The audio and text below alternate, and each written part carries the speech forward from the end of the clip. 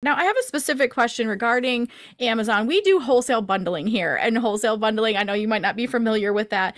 Think subscription box, except not a subscription. We're putting gift boxes together. That's our wholesale bundle system.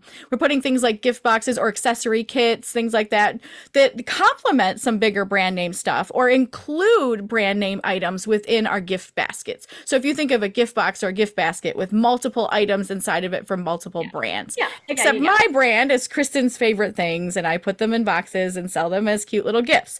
So a lot of people come and say, well, what about the IP for using something as I'm actually trademarked in goods and services for customized gift baskets. That is my company's trademark. So That's Kristen's favorite awesome. things.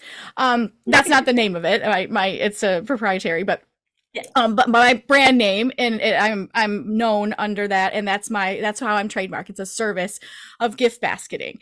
So when it comes to that, me and my clients are all creating these types of baskets and working with different brands, and some of them we get permission from, and some of them don't require permission to use their products. You know, Yeah. we buy them wholesale, and It's we good for can. them. Yes. So the thing there that a lot of my clients have questions with is, well, how am I making sure I'm not violating any of these trademarks when I'm doing a gift basket? It might be a spa gift set, and I might use Burt's Bees lip gloss, but then I might be using Pantene hair care, and then so Right. it's kind of this combination. And so those are the questions my clients tend to have the most of, is like, how do I make sure I'm protecting myself against that when I'm putting a gift basket together? Is that a misuse of a trademark and things like that? I wouldn't consider that a misuse of a trademark. There's a couple of issues here. Of course, the first thing you want to do is, it would be great if you could do it all wholesale, right? I presume that you would want to do it all wholesale. And if it's wholesale, as part of that, hopefully you're getting permission from the brand owner to be able to do that. So many brands want you to do that. Yeah, it's like, use this for a promotional item. Yeah, or put this in your gift basket, please. We want you to. Now, the other thing that, if anyone's kind of doing these bundles can think about is doing exactly what you did, is have your own sort of trademark on the basket or the subscription box.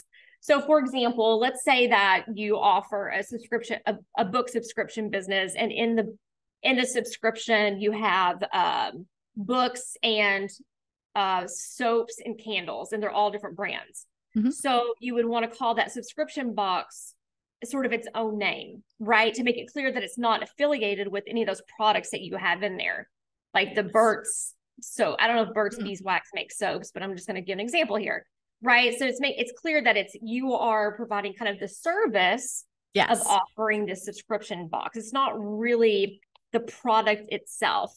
So that would be kind of my guidance on that, is making sure that you have secured your own trademark for your own gift basket.